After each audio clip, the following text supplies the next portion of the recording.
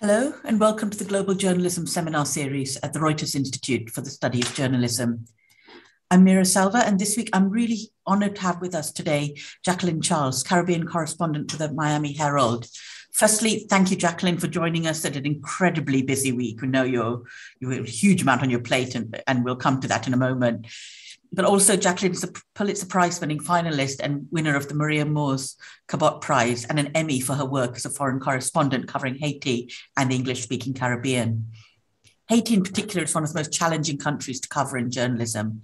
This year alone, the island has been hit by ongoing violent protests over the ending of fuel subsidies, a spike in gang violence, and also dealing with the ongoing effects of cholera, COVID, earthquakes, and hurricanes. In July, the president was assassinated. In August, another 7.2 magnitude earthquake hit the island. And yet Jacqueline's reporting always reminds the readers that the news coming out of Haiti is not about disasters happening in a foreign land, but as a story of people like us facing adversity and who have lives and stories to tell themselves. Jacqueline is a melting pot of Caribbean influences herself, born in the English-speaking Turks and Caicos Islands and raised in Miami's Overtown by her Haitian mother and Cuban-American stepfather. She really does look into who gets to tell the stories of others and how they are told. Jacqueline, welcome. Thanks for having me. Thank you so much for joining us. Can you tell us a little bit about what you're working on at the moment? I know you're in Miami, but you've been whizzing around the region. I have been. So, I cover actually like 20 some countries out of the region. So I just am putting the finishing touches on a story that I reported in August, believe it or not, because of the whole situation in Haiti. I was in Barbados with the head of U.S. Southern Command. That's the U.S. military command that's responsible for this region, the Western Hemisphere. And so I was invited to go on an in-depth with him. I was the only journalist, and he's actually wrapping up his tour of duty after almost 3 years, and he's going to be headed into retirement.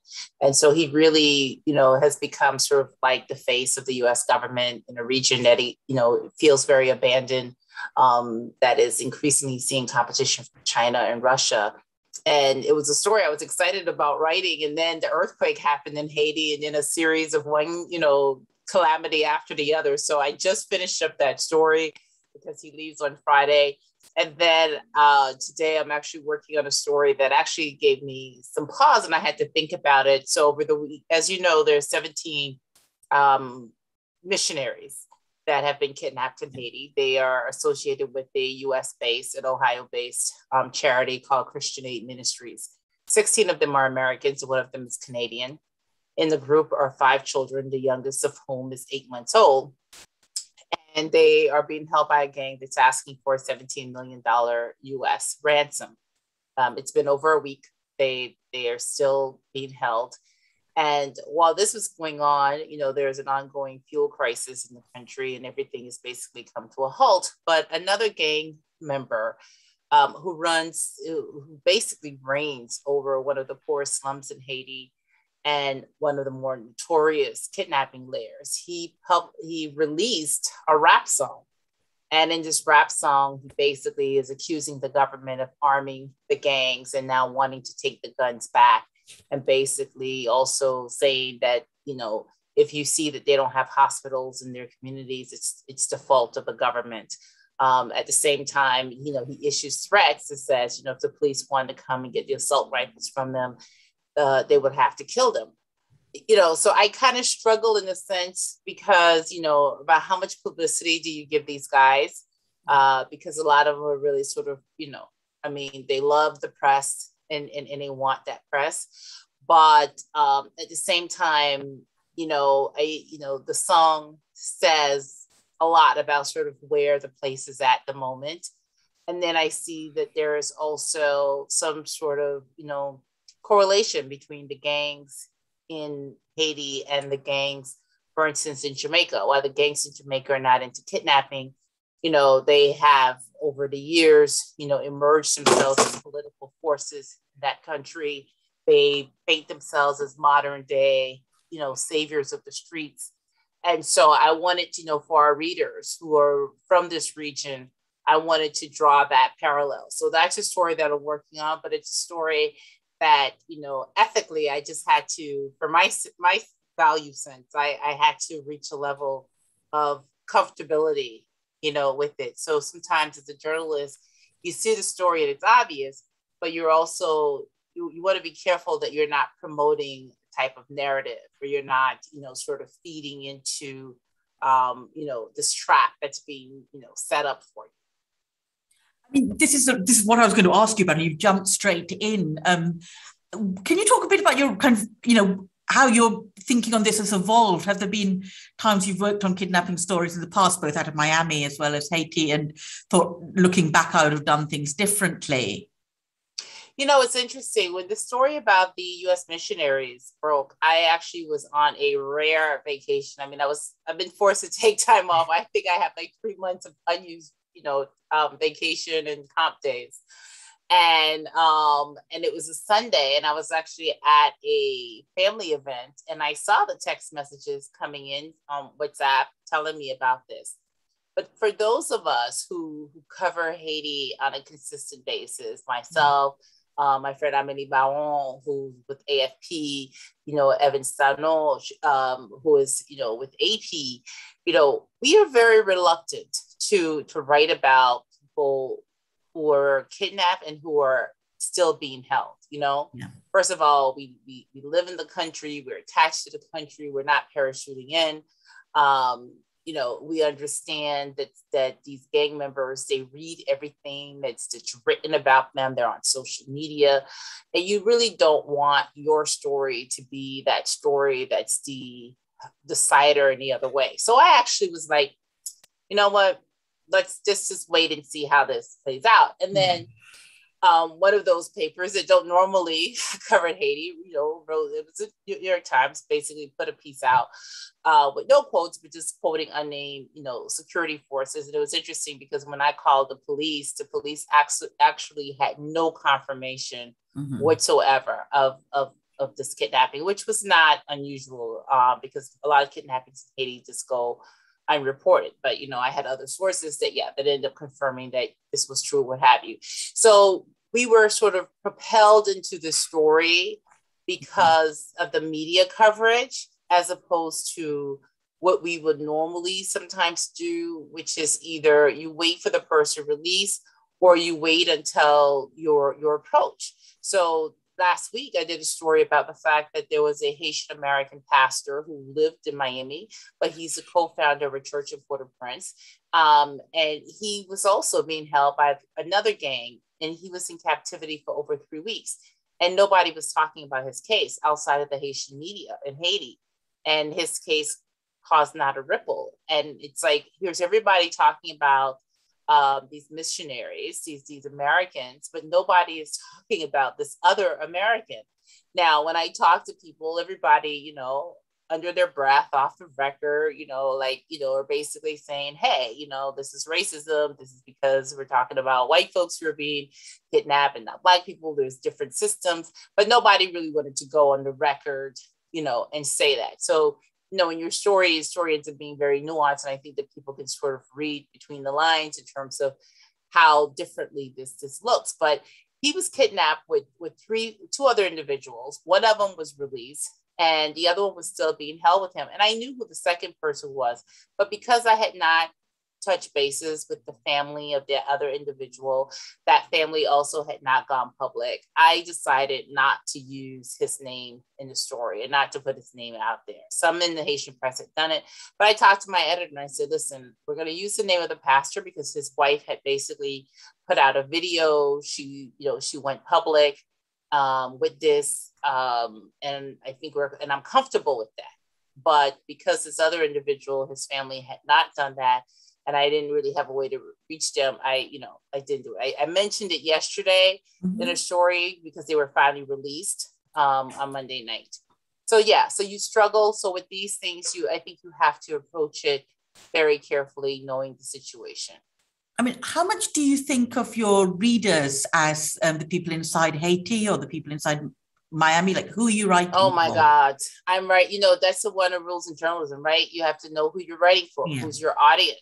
And for me, my audience varies and it's very complex. And so that adds to the challenge of me approaching a story. My editor complains sometimes that my stories are so long, but I tell him, I said, well, look, first of all, it's complicated.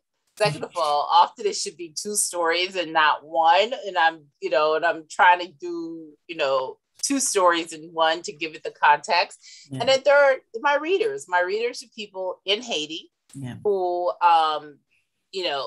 often think they know what's going on. Let's just say, okay, in general, my readers are Haitians who think they know what's happening, but they don't know.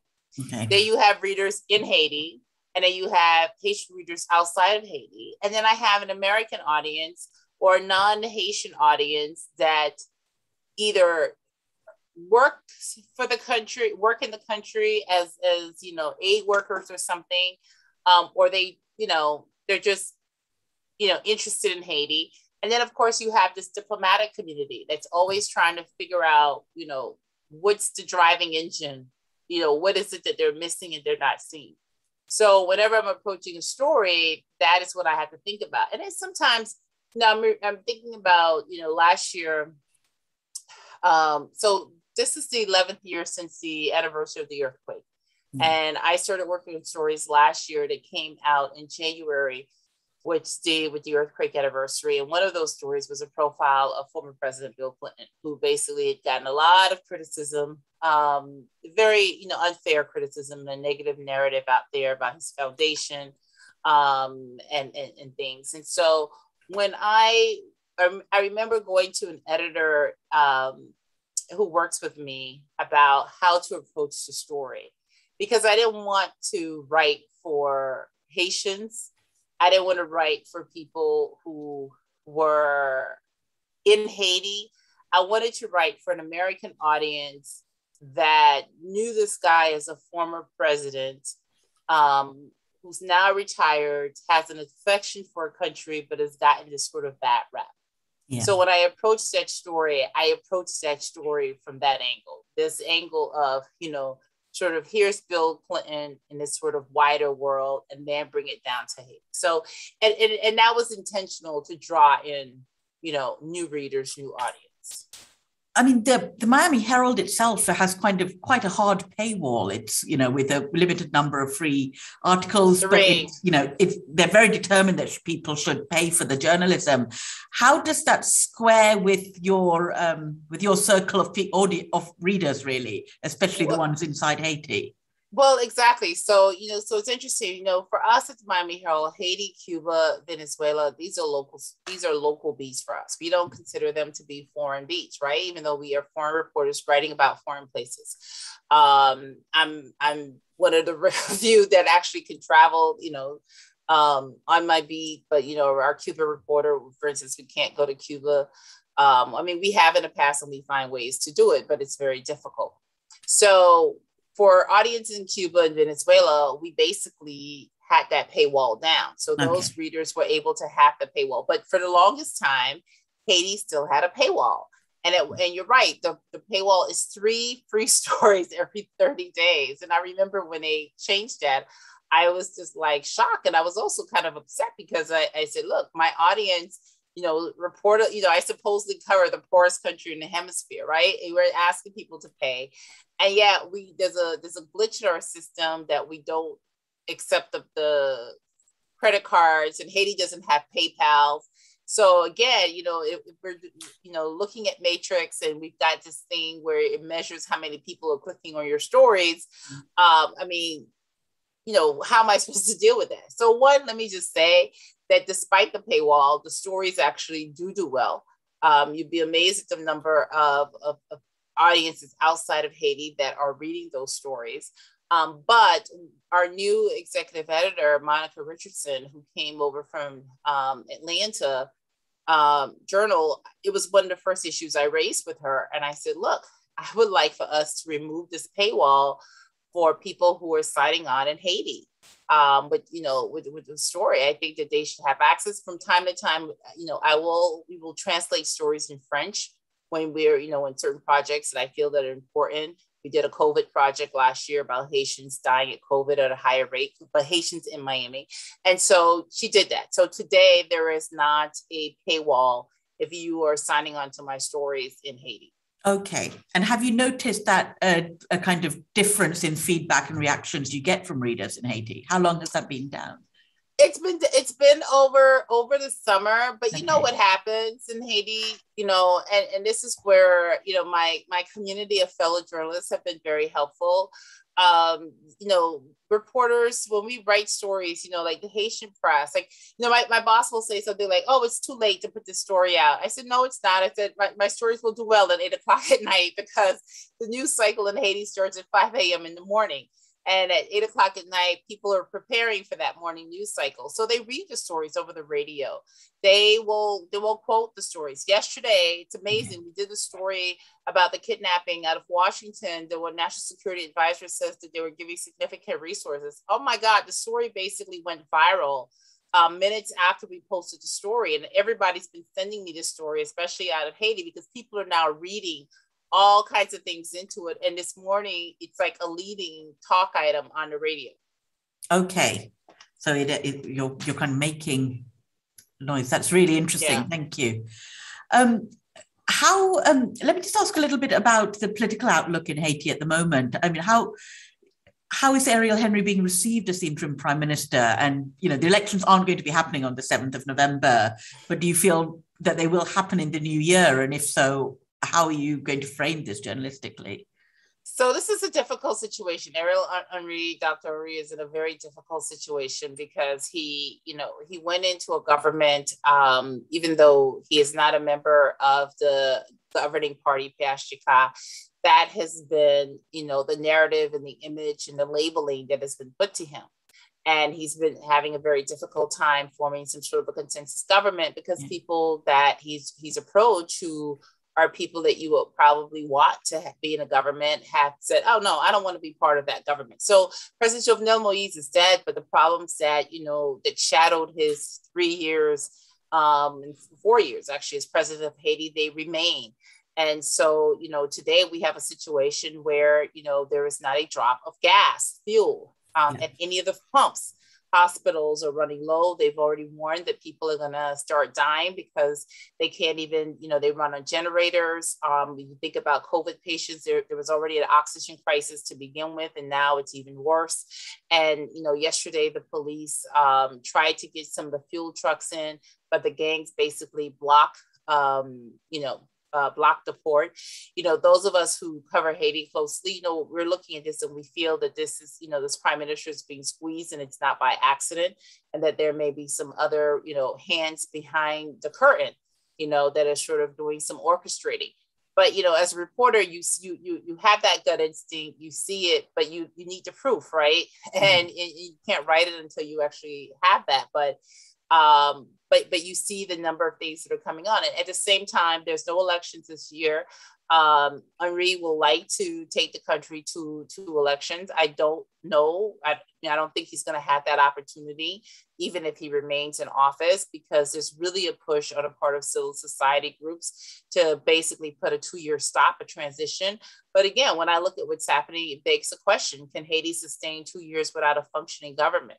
A country that is really dependent on the international community, that, is not comfortable giving money or financial support to a government that's not elected. And when you look at the insecurity, the rampant kidnappings, a weak police force, that's why everybody's sort of looking to the US. But the problem is that, the voices coming out of Haiti has been very critical about the US policy toward Haiti. And what they don't realize is they now put the US in a very difficult position, because now anything that the US does is going to be read a certain kind of way. So in a past where maybe the US or the international community may have been fast reacting, things are taking time. And I think the US policy still is not completely clear in respect to Haiti. So the politics are messy and confusing at this moment.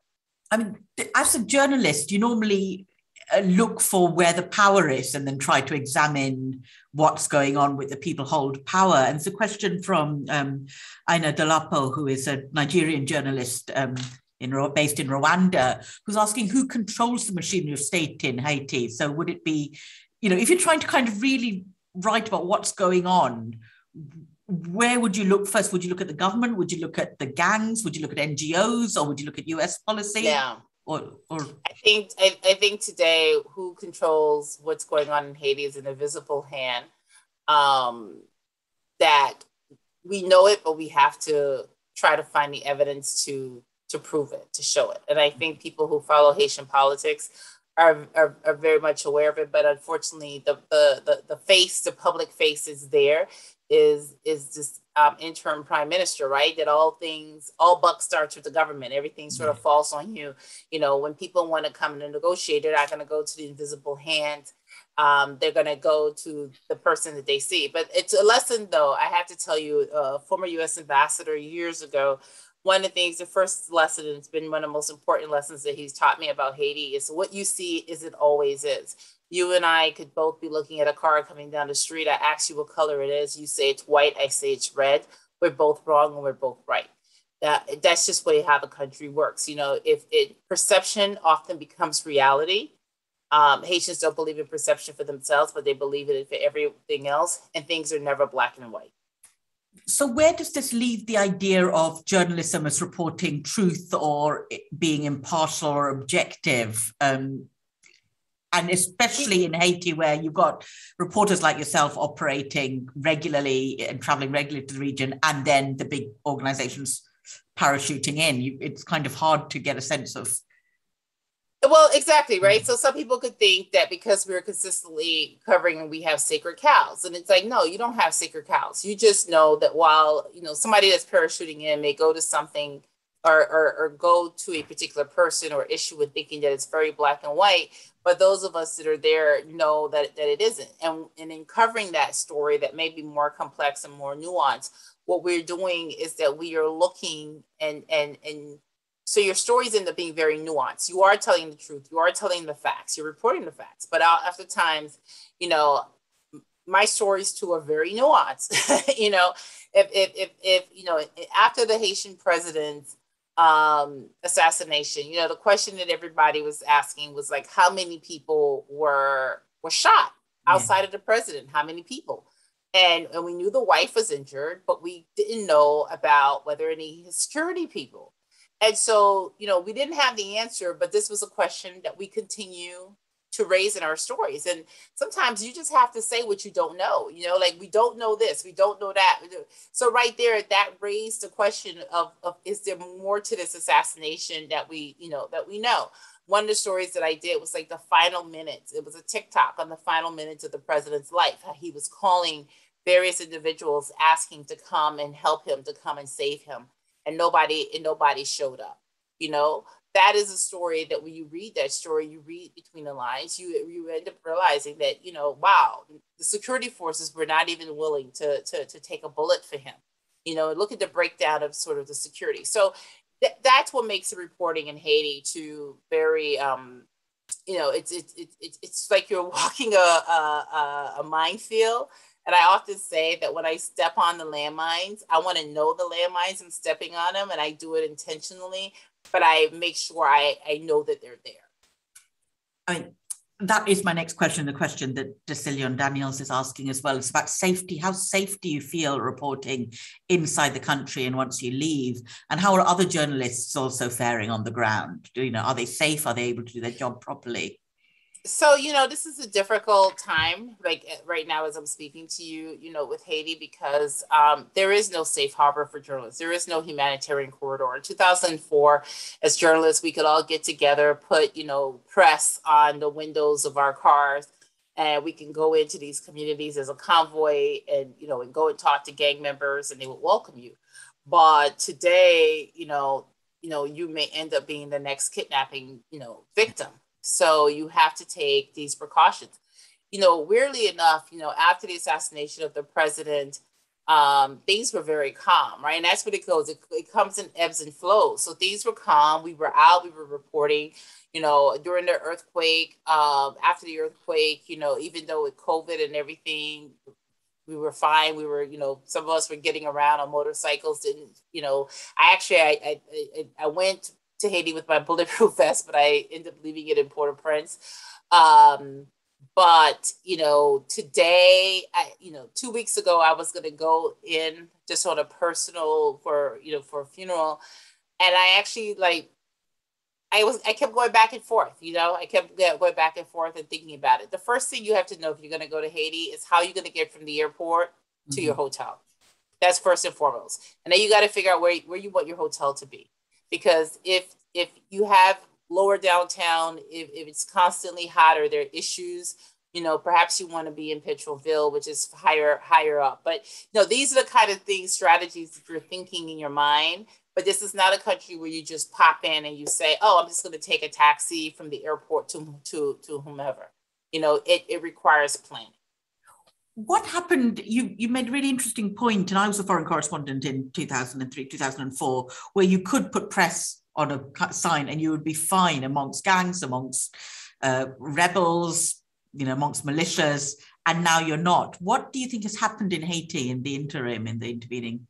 The gangs have become very emboldened. I mean, first of all, after the 2010 election, when we had President Michel Martelly, he basically would publicly say that the country is getting a bad rap because of people like us, because we're the ones who are taking pictures and sending these negative images abroad. And so you literally saw where, for photographers, Haiti was like a photographer's paradise, full of color. People were open, I think between the NGOs taking photos and leading people to believe their lives were going to change by a photograph. And this, rhetoric that the president was putting out there, it became a safety issue for journalists. So you would be on the street trying to take a photo and people would actually come up and aggress you. People would, come and threaten you, try to take your camera out of your hands.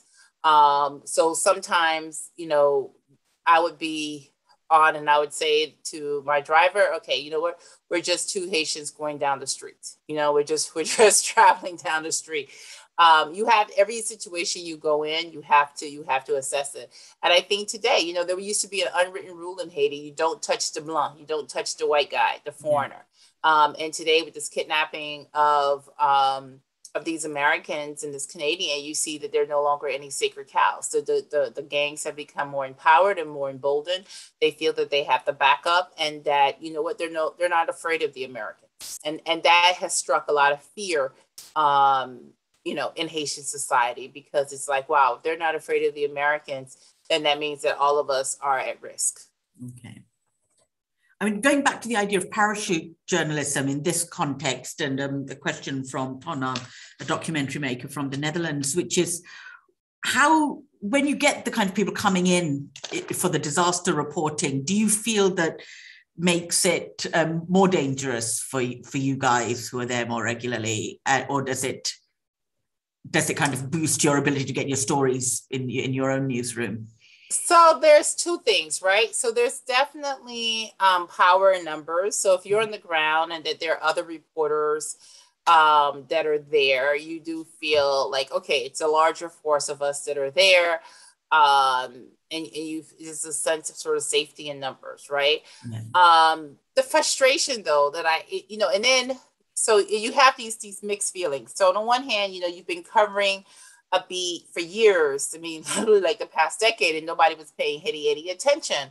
And you sort of been lonely, out there, and you're doing it. And so all of a sudden, other reporters come, you welcome that, but then, they either want to get the shortcuts, or you feel like you are working for others. Whereas, they take your stories and they basically redo it. There's a certain paper in the United States that we know, and that they do this all the time. And I found myself blowing up, recently, because I said to someone, people think that this is a compliment. It's not a compliment. It actually becomes insulting after a while, because as a journalist, it's on a beat. There's enough creative stories for people to do, rather than for somebody to basically take a story that you just did 2 days ago or a day ago or a week ago and basically just recraft that story. Don't credit your news organization and make it seem like it's a new story that they're breaking. I'm happy that people refer to my stories. I'm happy if my stories are inspiring you in some other ways. But to basically just redo the story that I did, with using some of the same sources or the same theme, it's just very annoying. It is. Do you have any pushback? Do you push back on social media or?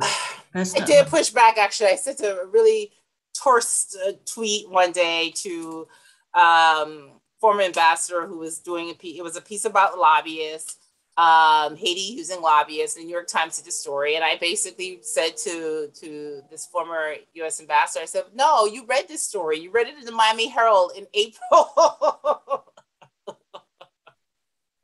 Did they respond? I know they didn't respond, but yeah. I mean, me and my other colleagues were having the same. We're going through the same thing, and even like in the case of the local press, sometimes the local press has been using her wire copies of covering a story that's there. So, again, I've had to parachute into places, and journalists on the ground who cover it consistently have saved me so many times. But I remember just doing it once and thinking like, oh my God, is this what it's like for people who parachute into Haiti, right? That you don't have the context, you don't know the background, and then you're going to go do this interview with somebody, and all of a sudden you're turning this person, who's a despot, into a hero because you're framing, you're framing the story how they want you to frame it, and you don't have the background to do it. No. Thank you. Can we talk a little bit about the reporting in Haiti on two big things that we're looking at, which is COVID reporting and climate change, and COVID in particular. Haiti's been incredibly hard hit and has had very slow vaccine rollouts. What's your sense of what information people are getting about COVID-19? Are you worried about misinformation? So here's what's so this is probably one of the more difficult stories to get at. But ironically enough, despite the fact that Haiti has less than 1% of its population vaccinated, it was the last country in the Americas to receive vaccine. It has not had the death toll or the infection toll that we've seen just even next door with the Dominican Republic. Mm-hmm. I think the last numbers I saw maybe was 600 registered deaths. Keep in mind, yes, low testing, we accept that, we acknowledge that. But I was in Haiti during cholera. And when people tell me that 10,000 people died from cholera, I can tell you yes, because I saw the bodies on the streets. Mm-hmm. I saw people running through the towns with people, on the edge of death. You have not had that with COVID. Today, there's 150 people hospitalized with COVID. And my boss 2 days ago was filling in for my regular editor. He says, this number doesn't seem right. It seems low. I said, no, it's right. I said, first of all, you're talking about a country where people don't necessarily believe in COVID, although now they are increasingly realizing, but they call it a fever. They treat it with their home remedies, and the hospitals are sort of a last resort. But this is also a country where the average age of the population, I think, is like 24 years old. So you do have a COVID problem, but you don't have it. It hasn't. We're not seeing Brazil, the DR, or Ecuador play out in Haiti. So I did a story last year about how scientists were sort of stopped by this and trying to figure out why Haiti is having these sort of low COVID infection rates, or you're not seeing the death toll that you've seen elsewhere. We've seen similar stories out of Africa as well, right? Yeah. That have come there. But then earlier this year, the government got into this whole fight about AstraZeneca and not wanting AstraZeneca. And then they were like backtracking. And that's one of the things I'll tell you that's been difficult, either government officials not wanting to talk to you or just outright lying to you. And that also makes truth gathering difficult when people, I tell them, you make my job easy when you don't talk to me, but you should talk to me so the story could be more balanced and be fairer. But when you straight up lie to me, you really do yourself a disservice, and you're really making my job difficult. So we had this whole back and forth about the whole issue of the vaccine and them not wanting AstraZeneca.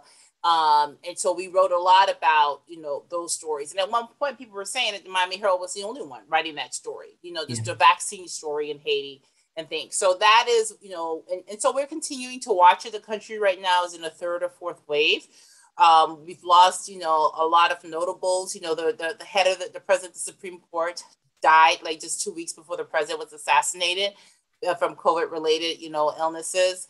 I mean, the deaths have been hard hit, the ones that Okay.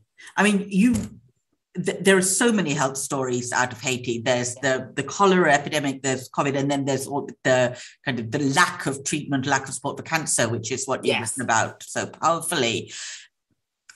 I don't quite know what the question is beyond.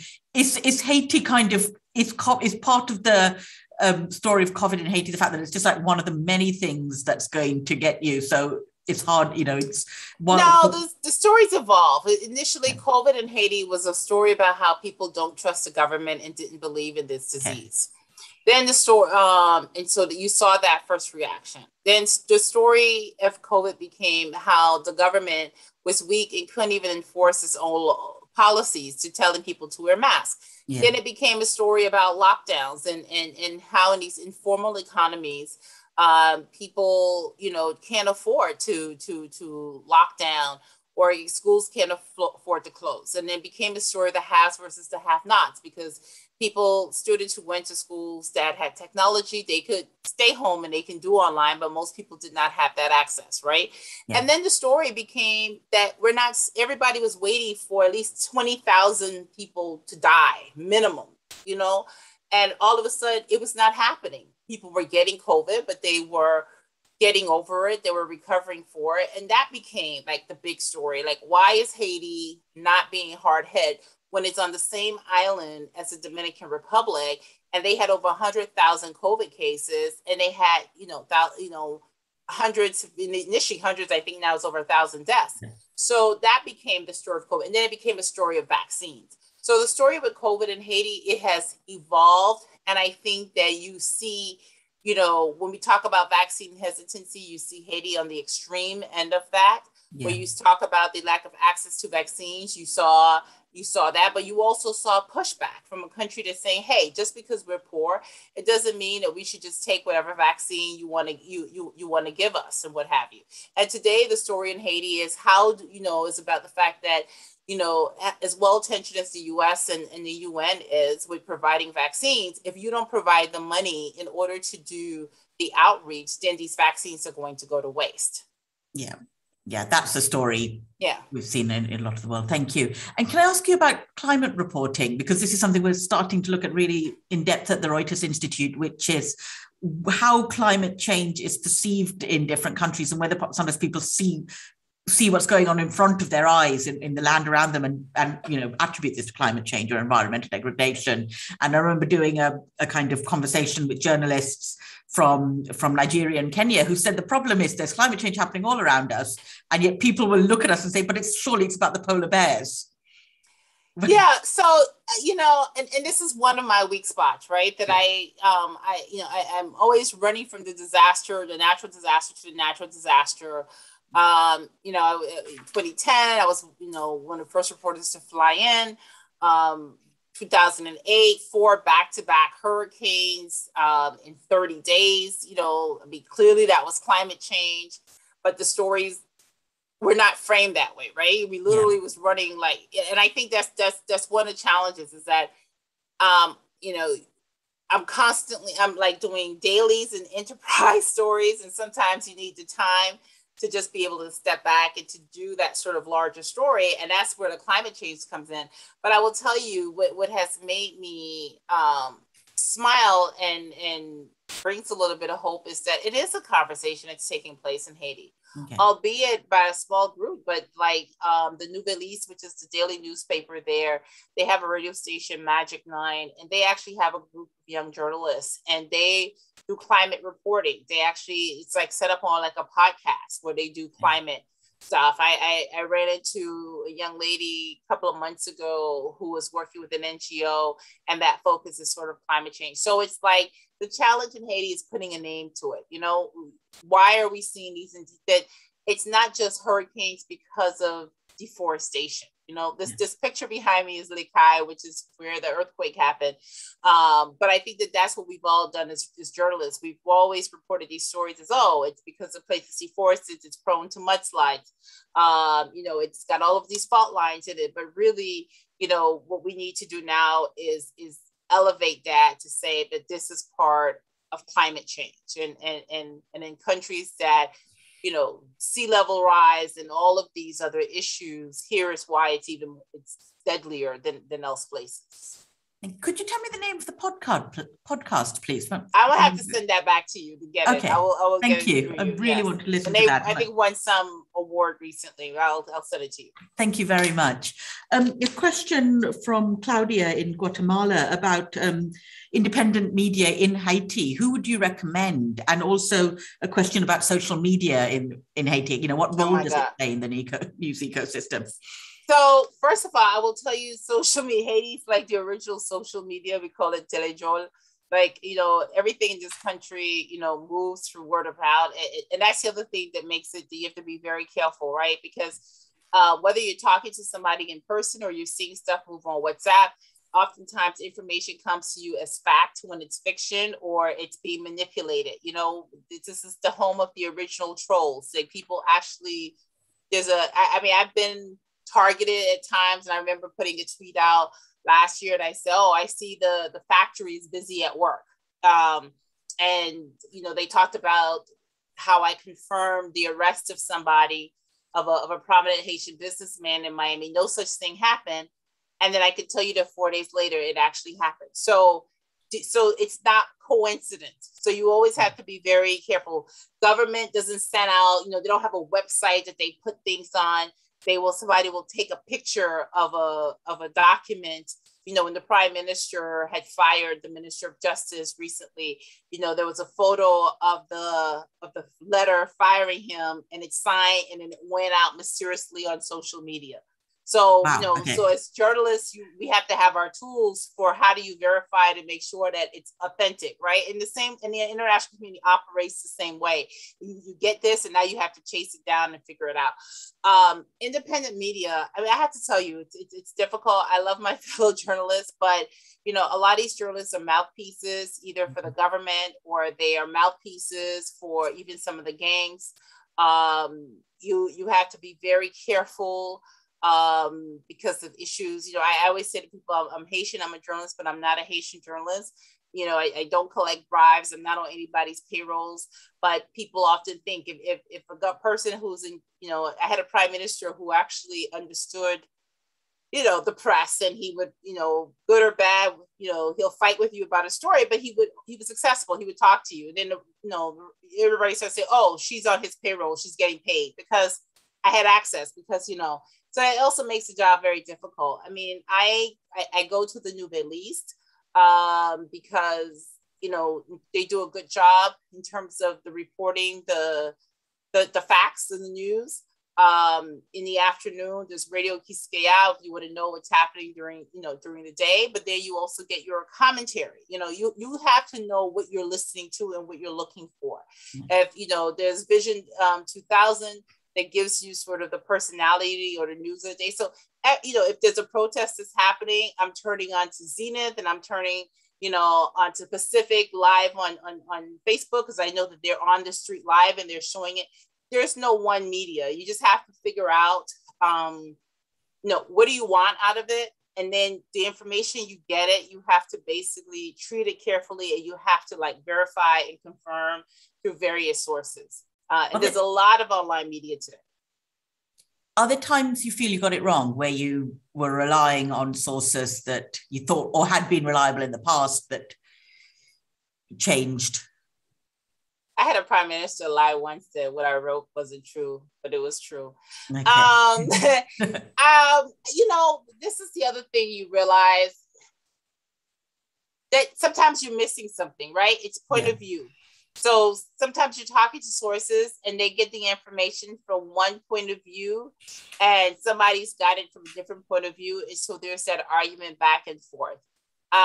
You know, maybe I have in the past, I don't know. I mean, what I try to do is, you know, if I have 3 or more people telling me the same thing, and these people are not in the same circle, then I understand that there's some truth with it, but I'm also always trying to find the document to back it up.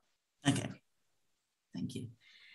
Just a question from Emily, a journalist we have with us, who's from Hong Kong and, you know, reporting out of Beijing, and she's looking at trauma, really, kind of, you know, journalists when reporting on protests, violence that's in their own home countries, in their own places, and when the gang or the mob the crowds turn against you. How do you process that kind of, and do you feel that there's a trauma attached to this, and do you get enough support? Yeah, so we had a situation a couple of months ago where a stringer that I use, you know, he was one of the journalists that was attacked in a situation. It was at the hands of the police when they started firing tear gas. And I was very concerned about, about his safety, and about that support. I've had it where I had a cop actually almost try to body slam me. And that instance actually went straight to the police chief, who meant well, but it was a very machismo thing he did. Was he called to, talk to my driver to ask my driver where was he and why did he let me be in harm's way? Like, really? Are you serious? So, but the Herald has been very good about trying to get us support when we've had to cover, either natural disasters or things like this. But, every reporter has their way of processing things. Yeah.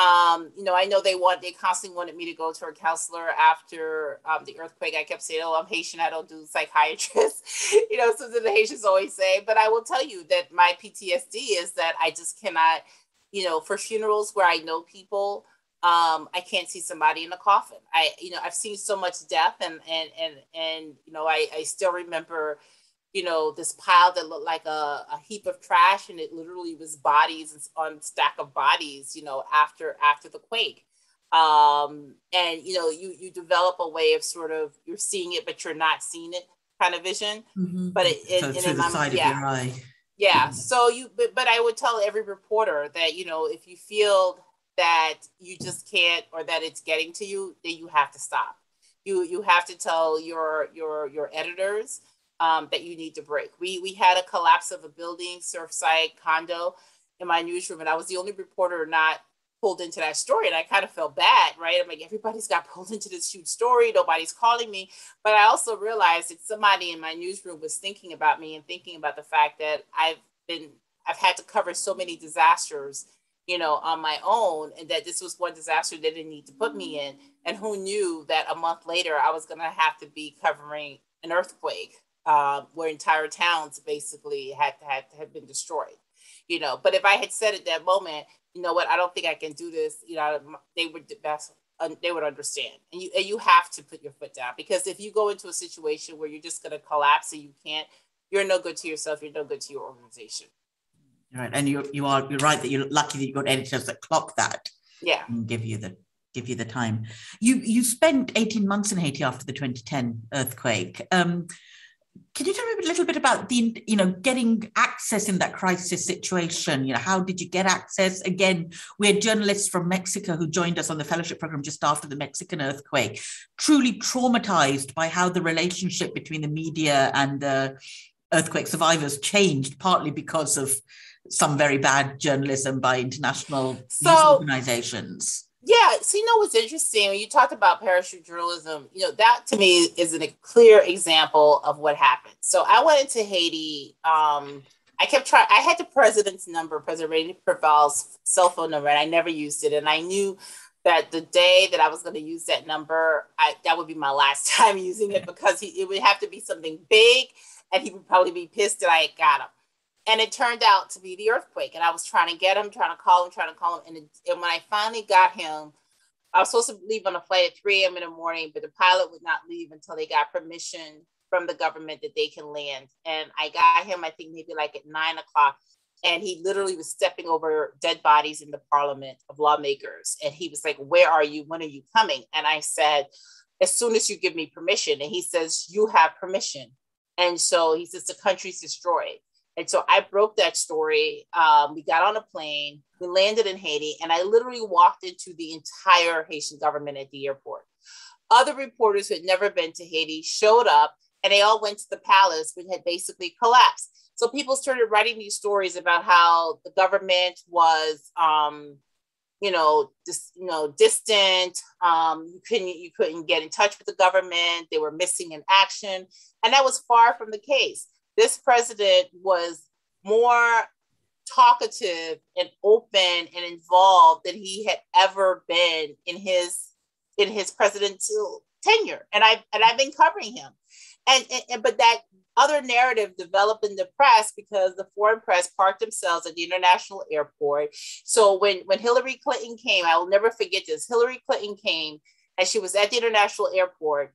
And it was all international media that was there. And the Haitian media was at the police station where the government had set up. And they literally had to go over to the police station and drive journalists. It's all the same tarmac, but had to drive the journalists there to cover the Hillary Clinton press conference. But when the government was having press conference, it was basically just Haitian media and myself that was over there at that press conference. So this is how, these narratives and these stories get framed. But because I was there, because I had been covering him, I got access. I did a profile on how I knew that every day this president took a nap at 4:00 in the afternoon. The earthquake was at 4:44. And the reason why he survived the earthquake that day was because of pantyhose. His wife had to go to an event and she looked down at her legs and decided she needed to put on a pair of pantyhose. And she says, you know what, Renee, let's go up to the house. And when she pulled into the yard of the house, that's when the quake happened and the house collapsed right in front of them. And his grandchildren had been inside and they had managed to run out just in time, So it was, and that was a story I got because I knew his routine. Even though he was somebody that doesn't like to be in the media spotlight, I'm using all of this. And at some point he invited me in, to these meetings that he was having with the international community. I saw when he was asking for the tents and how the US was sort of laughing and didn't want to do the tents. So that kind of access gives you a different perspective. And oftentimes people say, oh, you're just, supporting this person. You're just advocating. No, I have a different viewpoint than you because I have a particularly different kind of access than you. I will say also in terms of the quake victims and individuals, one of the benefits that I bring to the table is because I speak Creole, I speak the language, I understand the culture, I'm half Haitian, and people appreciate that. Regular Haitians, will criticize my Creole because it's with an accent and it's heavy and at times or whatever. But the man on the street, they appreciate the fact that even though I'm living over there, that I continue to hold on to the language and the culture, and I'm able to relate to them, in a certain way. And so they will eventually opening up. But Haitians are like the original Maroons. They don't talk much. So in order for you to really get somebody to bring their guard down, it requires you to spend time and to get their confidence and their trust. And that's where you get those stories, but you, as a reporter, you also have to balance it up and have people understand that, you're not going to change your life. You can't pay them for the story. And I tell everybody I talk to, I say, listen, I'm not going to make you any promises that the story is going to change your life. It may not. But if people don't know your story, if they don't know your struggle, they can't do anything for you. And that's the only reason why I want you to share it with me. Thank you. That's really beautiful. Thank you. You've made that point before on talking about your work on cancer reporting. Can I ask you one last question? We're running out of time and I could talk for hours about migration. Unsurprisingly, there's been a lot of migration out of Haiti. What are the main routes and destinations for refugees, and how are you keeping on top of this story in particular, and how much are you kind of following them? So again, a lot of as people, readers and as kind of sources for reporting. So a lot of readers and a lot of reporters were shocked, right? When we had 15,000 migrants show up at the border of Del Rio, Texas, and La Ciudad Acuña in Mexico, last month. And there was a lot of assumptions were made. People were making this assumption that these were people who were coming to the United States because of the assassination of the president on the 7th of July and then the 14th August earthquake. But because we had been ahead of the story at the Miami Herald, we knew that this was not the case. So when I say ahead of the story, from after 2010, everybody was waiting for a migration crisis out of Haiti, and it didn't happen. But then there was all this promise of billions of dollars in aid. And then 2-3 years after, when the aid didn't realize, we started to see a trend. Haitians started going to Brazil. They were dying in the Amazon because traffickers were bringing them in. And then the Brazilian government stepped up, started to give them permanent residency because Brazil needed workers because they were getting to go into the World Cup and the Olympics. As Haitians started to go to Brazil, we started seeing that because of the Portuguese, at some point, the games were over, the economy started changing, Brazil started having its corruption issue. We saw a different migration going into Chile. when I would go to Haiti, I would see the airports just crowded with people, like literally like hundreds, over 1,000 people at the airport. And I started asking what's going on. And I realized, oh no, these are people who are trying to go to Chile. And then I would go to the Brazilian embassy and I see these long lines of people trying to get these passports to go to these visas to go to Brazil. So in 2016, during the Obama administration, that's when we had the first migration crisis. You had hundreds of Haitians show up at the US-Mexico border in Tijuana. And then the US in response basically lifted a 6-year ban on deportations to Haiti, and they started sending people back. The following year, I actually went to Chile and I did a whole series where I interviewed Haitians who were living in Chile about life in Chile. And I documented the fact that in 1 year, Haiti lost 1% of its population, over 100,000 people, to Chile. So when this crisis happened the other day, I knew that these were people that were coming up from Brazil and Chile, because I had written about that 7,000-mile Darien Gap. It's one of the world's most dangerous migration tracks. So we were able to put that story into perspective, right? And it became, what are the root causes of this? Why are people all of a sudden showing up there at the border? So we told that story. Now we're seeing the people returning. So that's what we're doing, continuing to follow those stories. And the migration is a story of Haiti. And at the same time, I've reported a story about how, it's not, Haitian migration isn't just a US problem, but it's a Latin America problem, because we're seeing Haitians show up in places that traditionally you did not have Haitians. And at the same time, because of this earthquake, we're seeing traffickers basically convincing people to get onto boats, and instead of ending up in the US, they're ending up in Cuba, or they're ending up in the Southern Bahamas. So that's how, but that's, again, having covered a story and been with it, that you're able to recognize the trend, and you can do those smart stories that advances the conversation rather than to get it wrong. And do you, what relationship do you have with these communities that are on the move? Do you have people that you speak to regularly? And do you find that, do they read your stories when they can? Yeah, well, when I read my story, he was not happy at all, right? Because oftentimes people will decide to talk to you and they don't know how it's going to all flush out. And I remember this young man who was in Chile and wanted a job, and I sent him the story, and he wasn't happy at all, about it. But yeah, there are people that I continue to keep in touch with. There's actually a professor who in Miami that I deal with on other issues. And it turned out that he has a whole project in respect to the migration. And he actually has a WhatsApp group where he is in contact with people who are currently making that trek through Latin America. So, so that's what it is. It's about sourcing. We didn't talk about that, but, so much of it for me is just sourcing and having the sources who are in different places, and the relationship with them, for them to just keep you informed when things, are happening, when things are moving, and basically using them as entry points, into stories. Okay, thank you. And I know you don't like kind of dividing Haiti or any journalism into good news stories and bad news stories. But like I said at the very beginning, you've been really good at reminding us always that Haitians, and painting the picture of Haiti. So it's not a story of victims who things are just happening to you. You've always given them the kind of agency, their identity, partly because you understand their culture. Where are those stories? Where are those stories at the moment, do you think? The stories kind of hope in a way? It's like, sometimes as a journalist, you just feel like a rat running on a treadmill, right?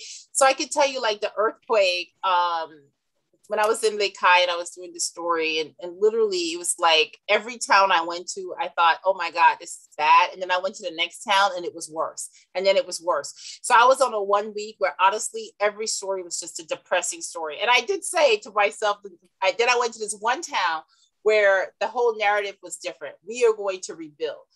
Our motto is we are a little special place. And then they started talking to me. And this was a family where they had just lost their uncle and their aunt, who had just had the building collapse on them, saving their teenage daughter, and yet they were full of this optimism.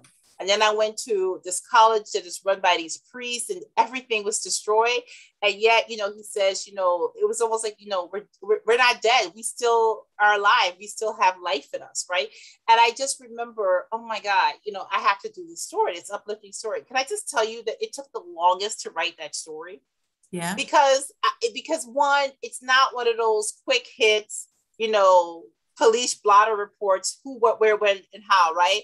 And then I also wanted to do that story justice and to put it into some sort of perspective and say, yes, this has happened. This is the worst thing that has happened to these people. But there's a spirit of optimism and there's hope here. But those stories take time because you're often chasing the bad news that just doesn't stop. And so sometimes you have to put a stop on yourself and say, you know what, today I'm going to write this story. This is a different story, and it shows a different perspective. So, you know, those stories are out there, and I just tell the country, could you just slow down some, so, you know, so I can write those stories. I want to write those stories. You know, they're beautiful stories, and they are part of that narrative and part of the fabric, but we just need the time because we are in the news business. And when I'm constantly chasing the news, it's hard to do those other stories that are not so obvious. They aren't, but they are worth doing. And thank you so much for writing those stories, and I do hope you get time to both rest and to do the kind of long form stories, but also crucially that you get every opportunity to carry on doing the amazingly important reporting you are doing. Thank you so much for spending this hour with us. It's been a real eye opener and real privilege. Thank you for having me. Thank you. And next week we're going to speak about journalism in exile in Nicaragua, which is another country where, you know, it's not easy to get the story out. Jacqueline, thank you so much and best of luck to you. All right. Thank you, guys. Thank you.